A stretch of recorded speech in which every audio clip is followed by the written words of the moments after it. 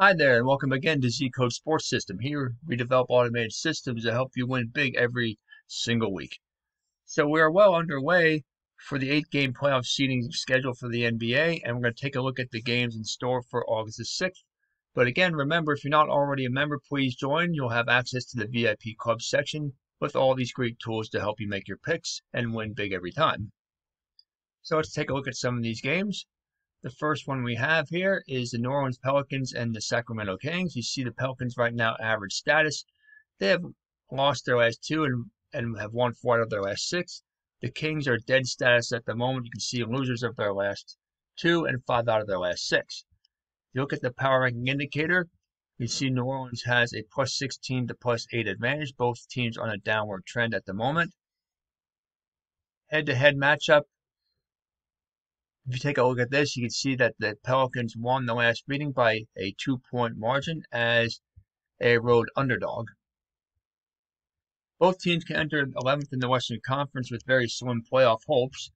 If you look at the totals predictor as far as betting the over and under is concerned, you can see New Orleans is playing in games trending under the line, while Sacramento is playing in games trending over the line. So avoid betting the over or under in this one.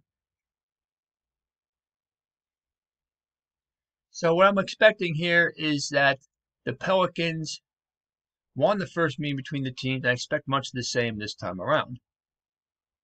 Now we take a look at the Indiana Pacers and the Phoenix Suns. Here the Pacers are average up at the moment. They came off a big win over the 76ers by 6, and they have won 4 out of their last 6. The Suns are burning hot at the moment. They have won their last 3 and 4 out of their last 6. Indiana is trying to hold on to the 5th seed in the Eastern Conference, and the Suns are pretty much all but out of it, 13th in the West.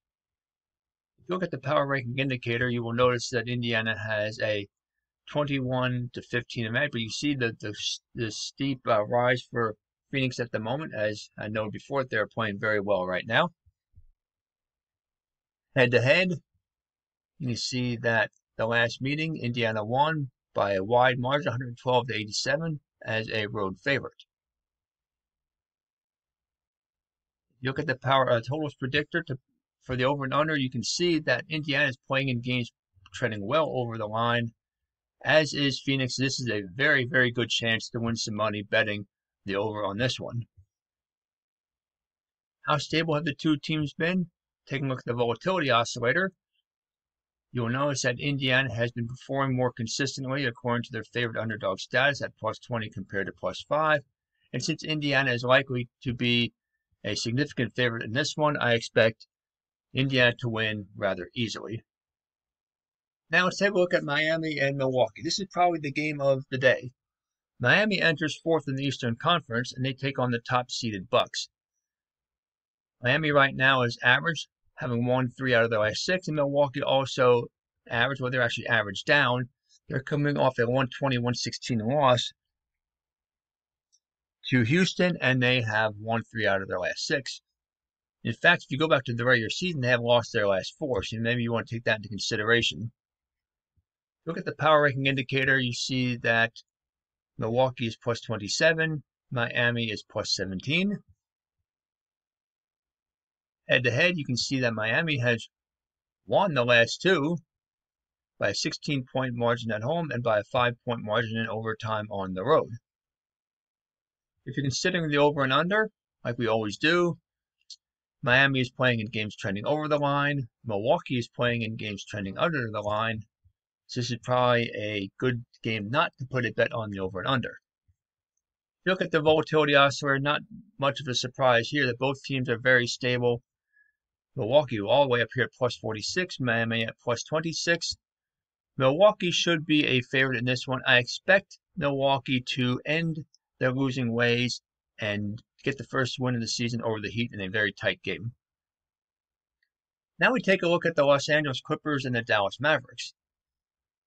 The Clippers are average up at the moment. You can see they have won 4 out of their last 6. The Mavericks are average down. They have lost their last 2. And they have won 3 out of their last 6. Look at the power ranking indicator. Notice the Clippers are at plus 23. The Dallas at plus 16. Both teams are on a downward trend at the moment. This is a good playoff position for the Clippers, they are already second in the conference, so they are poised for a nice playoff run. The Mavericks, on the other hand, are seventh in the conference, and they are looking to hold on to a playoff spot.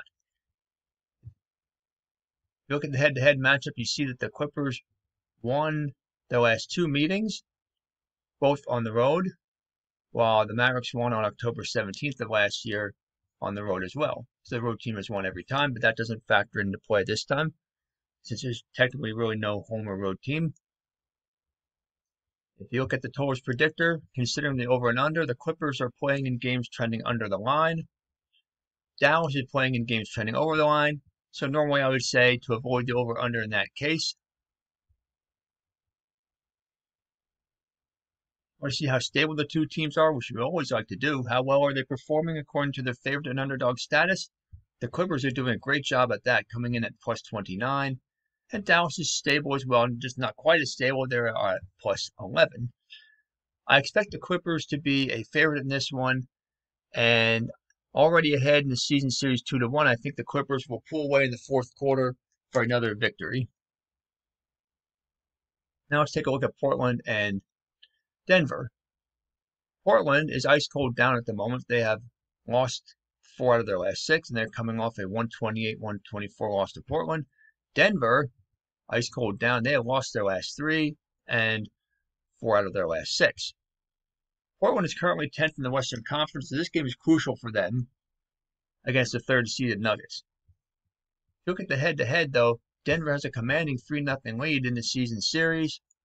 In fact, if you go back to October 17th and October 9th of last year, they have won 5 in a row against Portland. Look at the power rankings indicator. You see Denver's on a downward trend, though, at plus 19. Portland's on a slight upward trend. They are at plus 10. We bet the over and under on this one. Well, Portland is playing in games trending over the line. So is Denver. Not far over the line, but both over. So I would take a gamble and go with the over on this one. Are the teams performing according to their favorite underdog status? Well, we'll take a look right here, and you will see Portland is very much so doing that at plus 29. Denver has also been consistent, just not quite as consistent. They're coming in at plus 19. I feel like Portland's going to put up a good fight, a good showing, but it just seems like Denver has too much, and they will narrowly escape with the win, which is going to make things very difficult for Portland moving forward to make the postseason. The final game of the day is the Lakers and the Rockets. If you look here, this is another great game. This could very well be the game of the day along with Miami and Milwaukee. The Lakers are average down at the moment. They have won 3 out of their last 6. They're coming off a 15-point loss to Toronto. Houston is burning hot. They have won their last 4, including a win over Milwaukee. If you look at the power ranking indicator, Lakers are up at the top here at plus 29, but look at the upward trend from Houston. Climbing significantly, they are up to plus 24. Head-to-head for this season, you can see that the Lakers have won 1. Houston has won 1. Both teams have won on the road by a considerable margin. Take a look at the totals predictor. The Lakers are playing in games trending right there over the line. Houston under the line, so again, I would avoid the over and under. Team volatility. Take a look at that one more time for today. The Lakers at plus 28 stability. Houston at plus 15. Which again indicates that both teams are performing pretty much according to their favorite underdog stats. It all comes down to which team will be the favorite. Likely that will be the Lakers. I think they will hold off the Rockets in a close game, perhaps even in overtime to do so. But if you want to go with an underdog, any underdog in this set of games, I would go with Houston because they could pull off what would be not a major upset, but a slight upset. So there you have it for the picks. But before we conclude, I want to show you this, and please go to this link if you want. You can see the link right here at the top. This shows the history of the Zcode, 10 years worth. You can see how it started back in 2010. And if you see this graph, you can see from the launch the big increase up until 2013 with the usage, and then the golden age where it was up at a consistent high point. Then there was a decline for a period of a few years from 2015 to 2018, but then look at the big strong uprise from 2018 up until the COVID-19 hit. We were on a big rise up to that point, but now look, increasing again, expected to increase again for years to come. You can see, just go down through here, you will see the story from its inception in 2010, 2011. You can read down through here. A lot of great information here as how Zcode has come along the ways over the last 10 years. I'll just scroll down through here quickly so you can see it, but you can visit it yourself so you can take a closer look and read everything that this page has. A lot of great information, a lot of good stories, and shows you why you should actually become a member. It's a great community. You can see a lot of people make comments all the time. You can interact with other users. It's a real great place to be. And again, you can go down here and leave a comment at the bottom of the page as well. So there you have it. There's the video for the week for the NBA. Enjoy the games, and we will see you next time.